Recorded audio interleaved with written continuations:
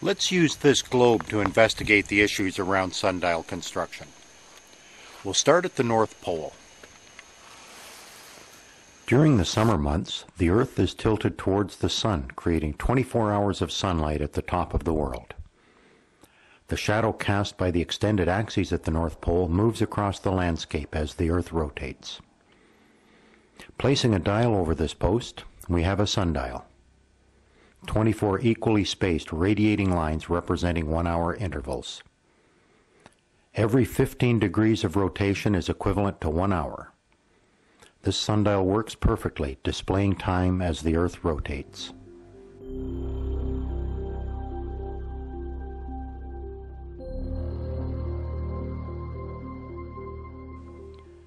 Let's see how well this type of sundial works in other parts of the world. The equator is the line of latitude that circles the center of the Earth, halfway between the North and South poles. Let's place our sundial on the equator. The equator passes through Ecuador in South America. Our sundial is located on the equator at longitude 77 degrees west. I will rotate the dial so that 12 noon is pointed north. Notice how the shadow changes as the Earth rotates. Unlike the rotating shadow at the North Pole, the shadow here at the equator just changes length. In the morning it is long. As the day progresses, it gets shorter, disappearing at noon, then lengthening again throughout the afternoon. Not a very useful sundial.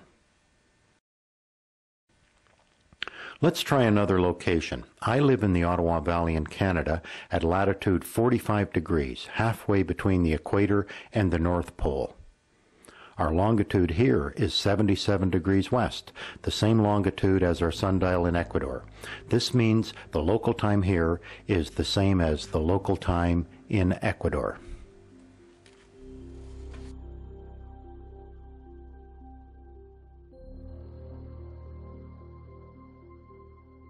With the sun shining directly at the Ottawa Valley, I have set both our local sundial and the North Pole sundial to 12 noon.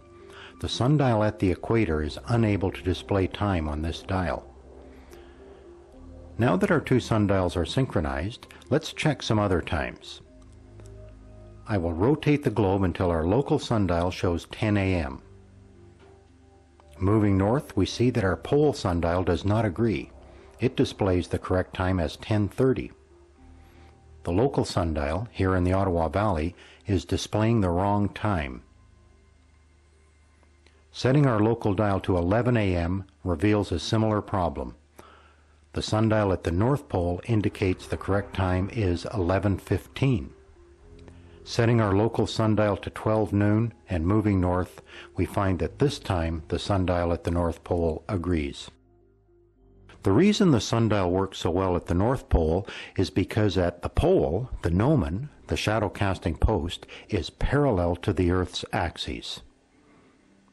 The gnomon at the equator is actually at 90 degrees to the Earth's axis, and the gnomon in the Ottawa Valley is actually at 45 degrees to the Earth's axis.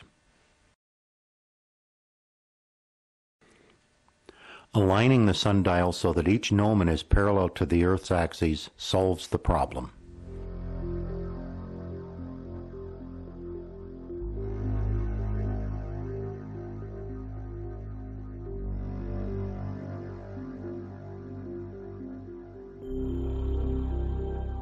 Our sundials are now repositioned with each gnomon parallel to the Earth's axes.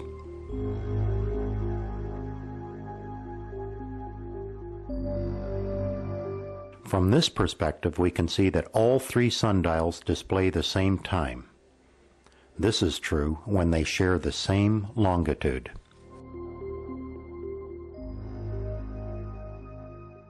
The key to sundial construction is to design your sundial so that the gnomon is parallel to the Earth's axis.